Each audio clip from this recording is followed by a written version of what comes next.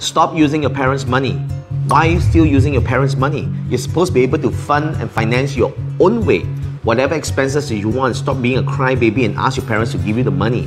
Live life the way you want, make your decisions, make your money and pay your way. See, when you have that, you have the right to decide what you want to spend on, what you want to do with your life. But if you're always just using your parents' money and you're still complaining as to why you have to listen to your parents, that's because you're using your parents' money. So stop using your parents' money, start making your own living and start making your own decisions and be responsible for it.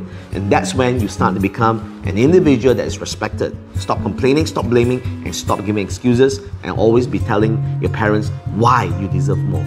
You don't deserve anything until you make your own way and pay for your own way. And you decide what you want to do with it. I'm Andy Chan, Asia's #1 business coach, and this is your daily motivational nugget.